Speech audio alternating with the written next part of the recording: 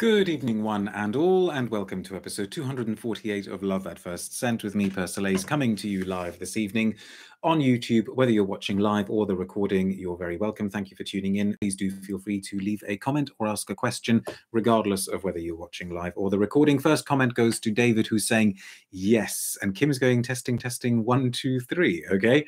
If you haven't already subscribed to my channel, please do consider doing so, and please consider supporting my work on Ko-fi. You will find information about all of that in the video description below. I'm just going on the old tablet to make sure that things are coming through loud and clear. Okay. Who's that? I just saw somebody saying, a DJ saying, Cartier has a lot of good stuff, and I feel they're slept on compared to the rest of the designer houses. I agree with you. Always worth seeing what they're doing, especially as their in-house perfumer is the supremely talented Mathilde Laurent. I cannot even remember the last time I saw her. It was a long time ago. It was in her Paris offices, but she is always a real joy to talk to. And if one day I could get her to agree to do an interview with us here in the Love at First Scent studio, that would be amazing, because she's very interesting to talk to about perfumery. Those of you who speak French and understand French and can read French, I think you may be interested to know that I believe she's done a series of podcasts with Cartier, which I think have gone down very well, but they are in French, and I don't think they're translated into English. Loads of comments. Constantine saying, I love the original Declaration all the way from back when it was launched, particularly the Declaration Essence. Just jumped on the Cartier train, says Tina, so I'm intrigued. I've been hearing good things about this flanker, so I'm looking forward to this, says Jeremy. Another fresh and underwhelming release, says Paolo, so striking a slightly different note there. Maudlin, never really ventured to Cartier, though there is a Jardin one I remember smelling in store and liking. Ooh, I suppose there could have been. You're not getting mixed up with Hermès, are you? So this one I have sniffed already. By the way, I can't show you the proper bottle of it. I've just got like a little Travelo thing here. But the bottle is essentially the same as the Declaration bottle. I think images of it are already available online, except it's got a green tinge. So I've brought out my Declaration family, which actually is larger than this, but these are the ones I decided to bring out today. This is the original, composed by none other than Jean-Claude Ellena, which came out in 1998. I think of it as very much being a 21st century scent, and yet it did come out before the end of the 20th century. I've got here a discontinued flanker from 2001 called Déclaration Bois Bleu, and then I believe this one is the most recent version prior to the one that we're smelling today. This was Mathilde Laurent's Parfum version. She also did a Déclaration d'un soir, going back a few years now. That one must be going back a good 10 years, I think, which had a very interesting kind of bell pepper, pimento note. So yeah, beautiful masculine scent, very much in the territory of what Jean-Claude Ellena also did for Hermès when he made Terre d'Hermès, except that this is heavier in its use of cardamom and feels cooler and fresher and somehow more energetic. Terre is earthier. It plays more heavily on the vetiver note, whereas this is this is more romantic. I mean, it's no coincidence that the original bottle design features, I think very cleverly, actually quite subtly. You kind of can't unsee it once you've seen it, but you don't always see it straight away, a sort of heart design there, and this part very much looks like shoulders, and I always thought that this was rather a neat little spray stopper that they used. So this one I have smelt already, and I have to say I was quite taken with it, but if you're expecting a different, lighter version of Declaration, then you will be disappointed, because this is doing something rather different. And this was one of these scents. I've sprayed it a few times and smelt it a few times already, and it's one of these ones that reminds me of something from the past, in that most annoying, I know I've smelt this before, but I can't quite put my finger on it. So maybe some of you out there will be able to help me out. Tomasz says, not a fan of the original Declaration as it's too spicy for me, but I do find extremely exciting the flanker Déclaration d'un soir. A good scent for Valentine's Day, I guess. Yeah. Jeremy, I definitely associate Declaration EDT with the late 90s, early 2000s. I have fond memories that push out all the foul body sprays that cropped up then. So this is interesting because it's all about a kind of crossover between citruses, which doesn't sound particularly intriguing, citruses and sappiness, a kind of piney, eucalyptusy, trees, green tree sappiness. And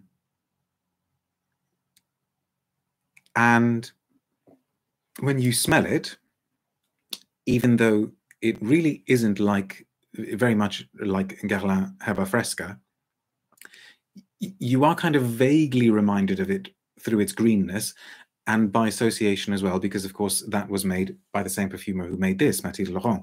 And then somewhere in there as well, there is a kind of allusion to a tea note, or the kind of leafy, tree-like, bergamot-y combination that is put forward as a tea note in a lot of scents. It's kind of way more intriguing than it has any right to be. Does it hint at L'Envol, says David? No, I wouldn't have thought so. I mean, L'Envol is all about the honey and the tobacco and the spices and the sweetness. I love it, by the way. Another ridiculously underrated scent from Cartier. One of the best things that Mathilde Laurent has done for them, I think, and really fascinating, brilliant bottle, and yet it doesn't seem to have struck a chord, at least not in this country. And yeah, as a sort of fresh flanker, it's not overcomplicated. So in that sense, it ticks all the right boxes. It gives you an instant hit. It's kind of an instant spritz of energy. So I guess in that sense, it's similar to the original Declaration. And it's quite linear and quite streamlined. And I think I've just remembered something else that I thought of as well. When I first smelt it, I actually wondered, sort of perversely, whether it's the best Aqua Allegoria we've had for a long time. Because obviously it isn't an Aqua Allegoria, but just the way that it takes two rather quite simple, but not necessarily simplistic accords, but two very, very legible, very distinct, very clear, very light, very fresh accords, places them alongside each other in a way that is just about compelling enough to make you go, oh, what's happening here? This is interesting. But also you can forget about it because you are meant to be wearing a light, undemanding scent. In that sense, it's like the best of the Aqua Allegorias, which is why it did make me think of Herba Fresca and Pamplemousse. Tea and bergamot, says James, like Earl Grey. Yes, I suppose so. And then a kind of cedary inflection comes into it as well. And something leafy green that makes me think of the Eau de Narcisse Bleu that Jean-Claude Elena did for Hermès. It keeps flirting with all of those areas, with the sort of greens and the herbs, the aromatic herbs and the citruses, in I think a commendable way. And if I were jetting off somewhere really hot and sunny very soon, which I'm not about to, but if I were, I absolutely would consider packing this with me. I'm looking now, for those of you who are watching the recording, this is not going to mean anything to you, but out of the corner of my eye here, I can see the bottle that I have got lined up for the video that I'm going to do live straight after this one. It's a bottle of something that originally came out in 2001 from a completely different brand. And I'm actually now looking at that and thinking, oh, is that what it reminded me of? Well, it's not fair to keep you in suspense. So I'll show you. This is the original Mugler Cologne, okay, from what did I just say? From 2001. And I'm now thinking if the steaminess of the musks and the sappiness linked with the musks actually did make me think of the Mugler Cologne, and maybe it did. which just makes the Cartier more interesting. It is an interesting piece of work. As I say, somehow way more interesting than you think it has any right to be. There's a very, very brief press blurb. I shall share it with you now. Just need to bring it up on the screen. Where has it disappeared to? Oh no, I know where I left it. Hang on. Bear with me. Here we go.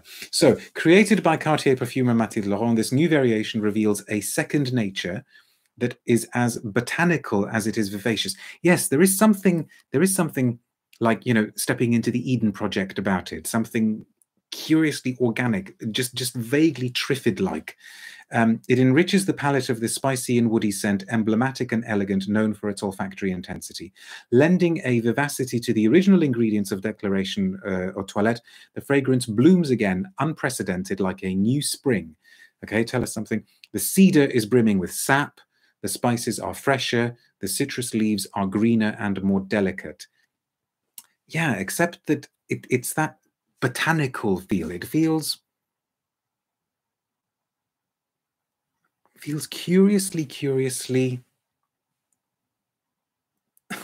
bitingly vegetal in a way that the Mugler Cologne did. What are people saying? The Mugler Cologne, says Constantin, also reminds me, dare I say it, of a Creed fragrance, but not any of the popular ones, original Vetiver. And Euros pointing out about the perfumer. Let's not talk about the Mugler because that's going to be in the next video. I'm a sucker for Mugler Cologne, says Jeremy, so I'm going to get a decant of this when I can. So do check this one out. If you are wanting to add to your fragrance wardrobe something that is doing that kind of summery citrusy thing, but without resorting to very, very obvious cliches, I would say check this one out. Just for old time's sake. I dropped the blotter, but I shall pick it up. Just for old time's sake, let's have a spray of the original, of the Jean-Claude Ellena original, because it's also interesting to see if I suddenly think of if I suddenly smell something different in it, you know, having not sprayed it for a while. I suppose this bottle counts as a bit of a vintage one now. I mean, I've had it for quite a while. Any Cartier batch code experts can tell me how I can age mine. Yeah, so here you immediately get that hit of cardamom, very, very cooling, whereas the other one you see, the new one has got a more of a steamed, slightly hotter feel to it. Yes, this is gingery, this is grapefruity, much more transparent. And it's funny because they're calling the new one Haute Fraicheur.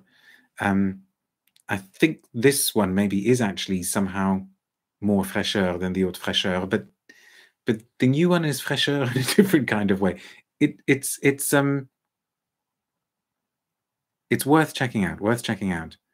And if you've never tried Original Declaration, that absolutely is worth checking out because that just simply happens to be one of the greatest masculines of all time. So a definite thumbs up for me for the new Cartier. Thank you very much for watching. If you are sticking around for another live, I've given it away now. We're going to be talking about Mugler. So see you in a few minutes.